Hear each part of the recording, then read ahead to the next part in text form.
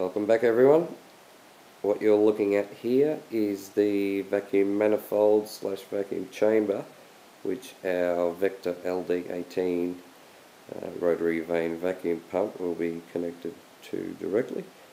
The main chamber, which you also saw in an earlier video, will also be connected to this manifold.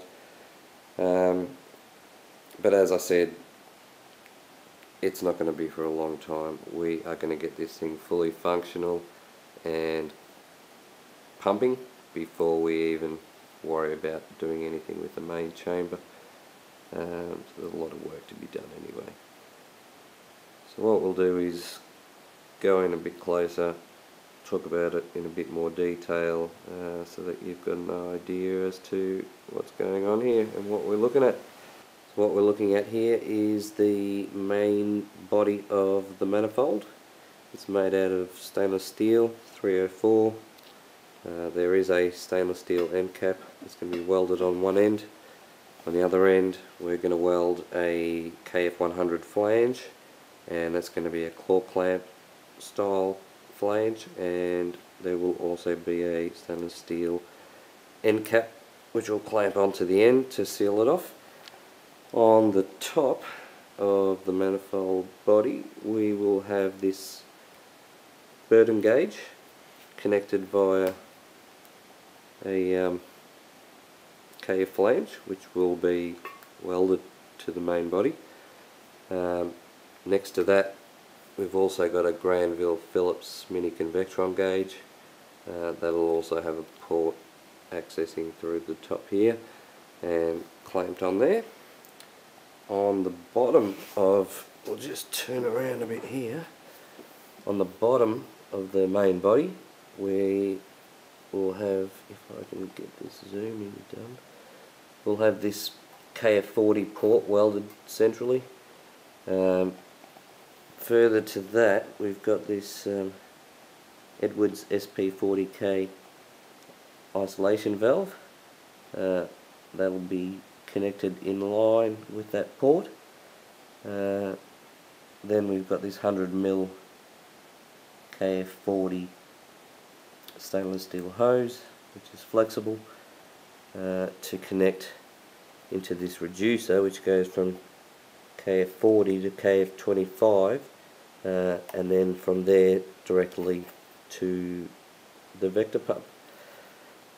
So that from the pump here all the way through to here,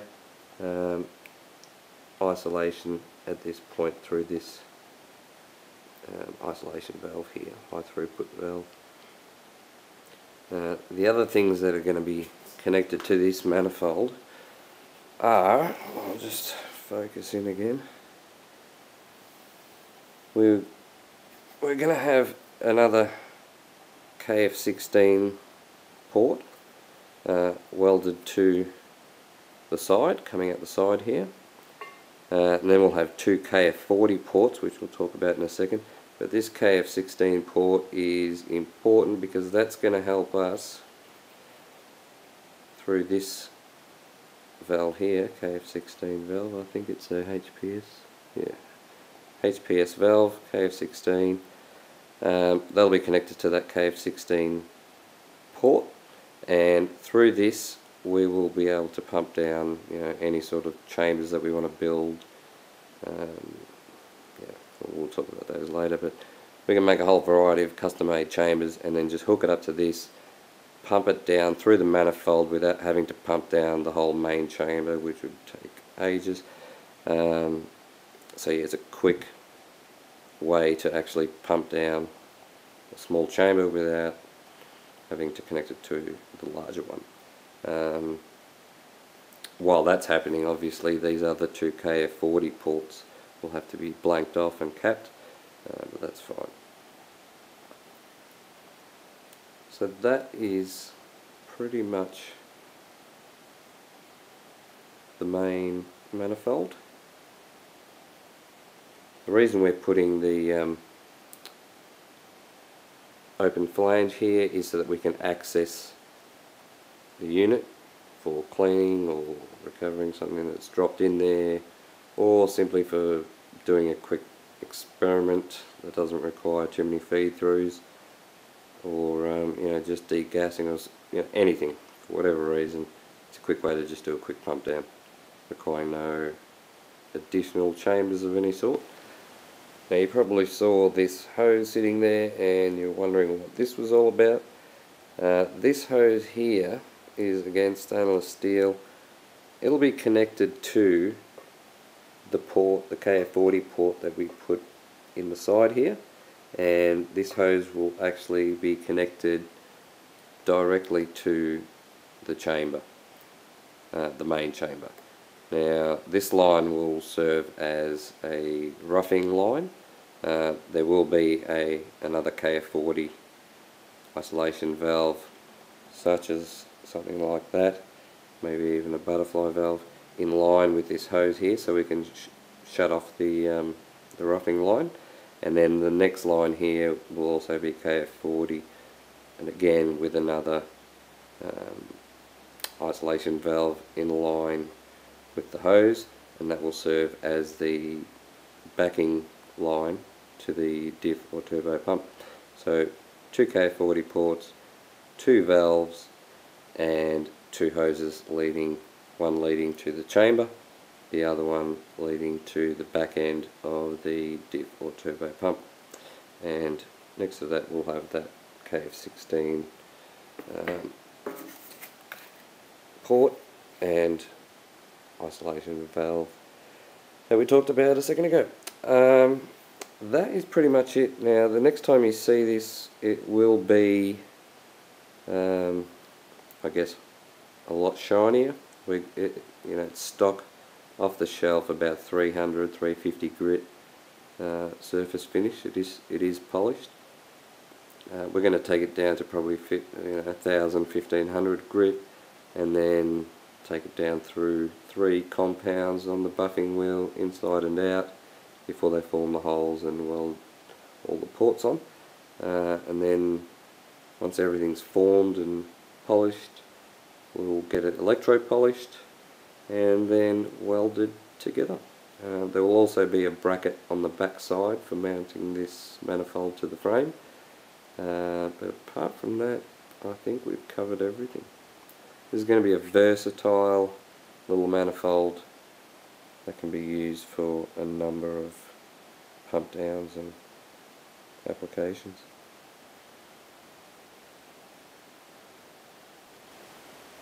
Now, just a couple of notes on this Granville Phillips mini convectron module.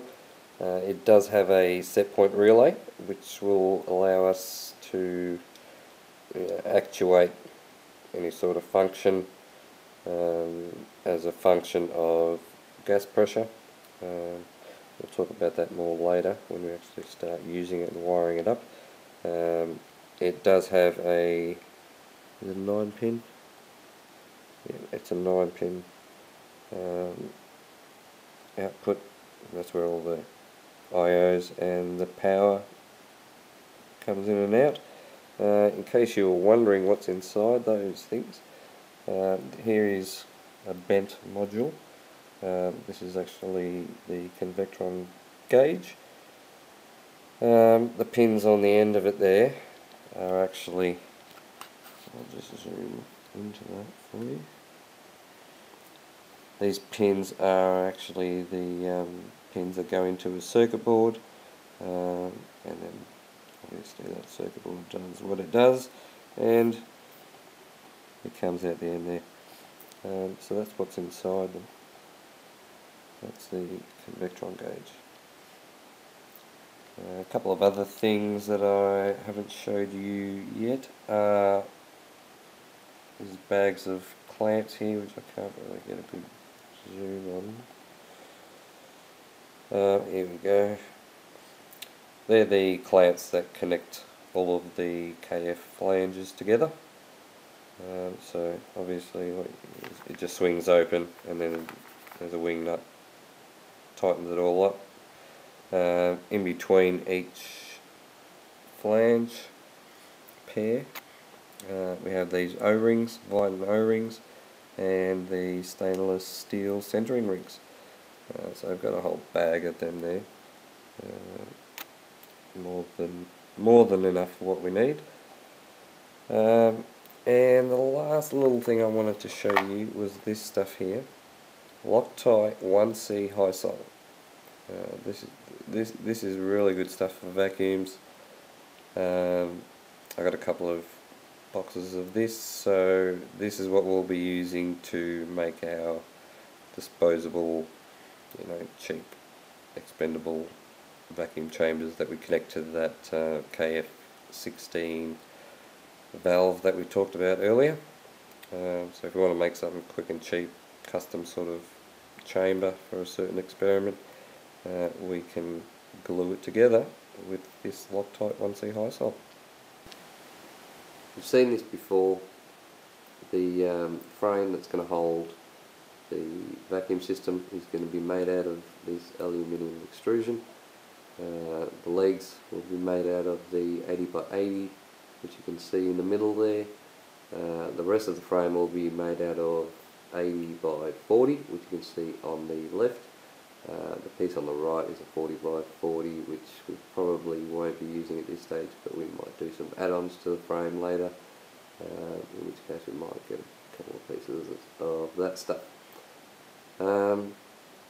So yeah, I hope I've given you a bit of an understanding as to what we're building. As I said, next time you see this manifold, it should be ready to connect to the pump and do a pump down.